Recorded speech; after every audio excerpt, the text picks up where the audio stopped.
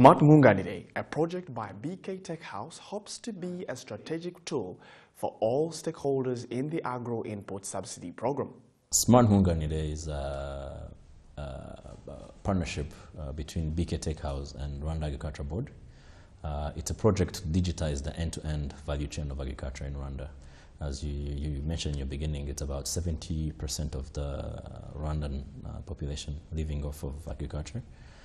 So for us, as a country, it's a big area of the economy, contributing to about 30% of the GDP. So this project, Smart Munganire, is going to digitize all the activities involved from bringing input in the country or producing input in the country to when actually they arrive in the hands of the farmer, and beyond that to post-harvest.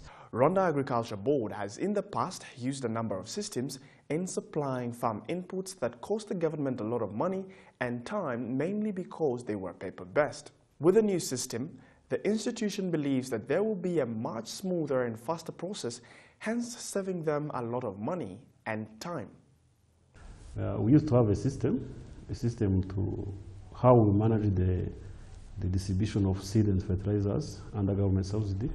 We have a long channel of distribution. Then we have suppliers. Sometimes also we call them importers. The people are the main one who import seed and fertilizers. Then you have another channel for distributor.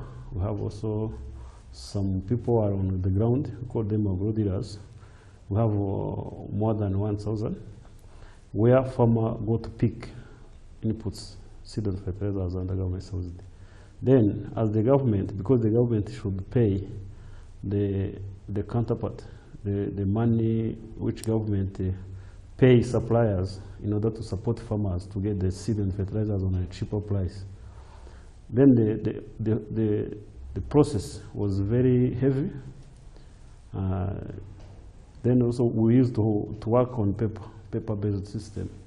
Then the first purpose of this program is to develop an electronic system which can help Rwanda Agriculture Board and our partners, private sector, and all people, the local government, all people involved in this system, to use an electronic system which can help them to do our work. Banks and other financial institutions have been reluctant in giving out credit to farmers, much of which was attributed to lack of accurate data on which to base their decisions.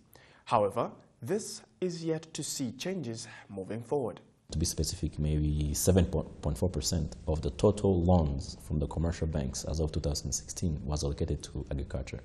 It didn't make sense. The big number of people, a third of the GDP, yet no commercial bank is giving them loans. So for us, we came up with a concept, really, if you had to change the name of Smart Munganire, you can call it de-risking agriculture. That is our concept. That is what we wanted to do in the beginning, de-risking agriculture. How do we use technology in partnership with our RAB, our Rwanda Agriculture Board, to de-risk agriculture?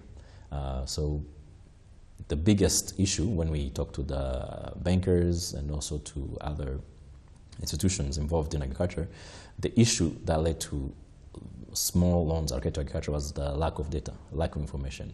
As you know, there's a saying that a teacher with a less than $100 salary a month gets a loan quicker than a farmer who owns a piece of land and has been doing that for many years, feeding his family and sending his kids to school. So we want to change that.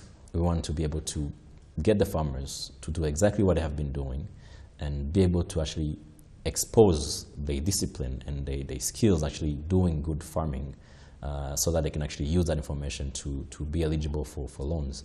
So at the time, we put together a proposal. We had a concept. The issue was clear, and we had a good idea of and confidence of delivering the right solution.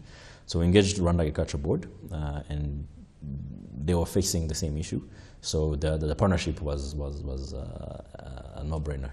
The system is expected to promote transparency and avoid human errors, making it easier to digitize the entire ecosystem. You will use a mobile phone, then your mobile phone is registered on any telcos. You will use your ID, then the biodata for a farmer will be pulled to the national ID system. Then also they will have to use the UPI they run the registration. But we have, because you have a database of all runs in Rwanda, then those two, the national ID number, also the UPI number, will help us to have the accurate data. But also a farmer also will be confident he's giving his own information to the right people. Then he will be also we are going to be sure, because they will help us also to do our planning. I know how many farmers I have. I know how many quantities of seeds and fertilizers farmer will need. Then I will push the suppliers, the agro dealers, to avail the input on time.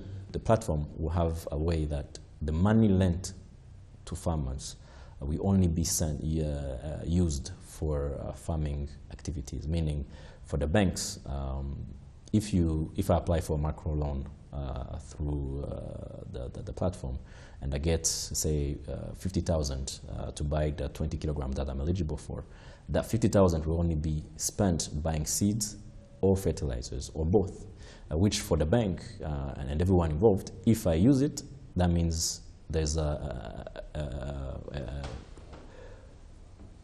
outcome from the end that I'm going to get better quality in terms of harvest, but also higher quantity in terms of harvest. If I don't use the money stays in the system. So really, in terms of the financial institutions now, the 50,000 now you receive as a farmer, you can only, if you can buy shoes with it, you can have a wedding with it, you can only use it for exactly what it's meant to do, which means if it's applied, you increase the harvest. The platform is expected to help farmers know when to plant their crops and which farm inputs are needed according to the area where the arable land is located. If you follow best practices, you buy the right quantity of fertilizers, you buy the right quality of quantity of seeds, you plant at XYZ date as advised, recommended, from the platform, by the way, because you get advisory messages. Now, if it doesn't rain or it rains too much, then an insurance company is going to provide you with a micro insurance to cover your losses. Now, really what becomes a closed loop, which everybody, I'm willing to give you money, which you can only use for this agriculture. And if you follow ABCD steps, right, which our partners, RAB and Minalok and the agronomists at the level, they follow up, right, because they have KPIs, in Mihigo in Rwanda, because the system actually is going to also be able to say, if you have 1,000 farmers in Kinigi, if they follow ABCD steps, use the right fertilizers, the right seeds, you can predict. We have the engine, the platform has a yield predictive model, which says we know the optimum quantity we can harvest. So it becomes a Mohigo, a KPI for you as an agronomist of that level, knowing that I'm expected to harvest 20,000 tons of potatoes.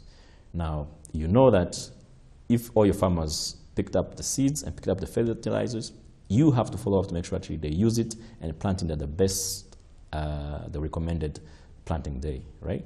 Now, everyone doing their part in the ecosystems, you can actually see that you can slowly or very fast, if everybody complies, increase the quantity and quantity of the harvest.